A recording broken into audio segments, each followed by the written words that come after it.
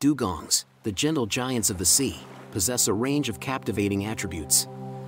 Firstly, they are marine mammals closely related to manatees and are the only species in the family Dugongidae. Dugongs are known for their distinctively shaped bodies, resembling a combination of a manatee and a whale. They have a thick layer of blubber and can weigh up to 1,100 kilograms.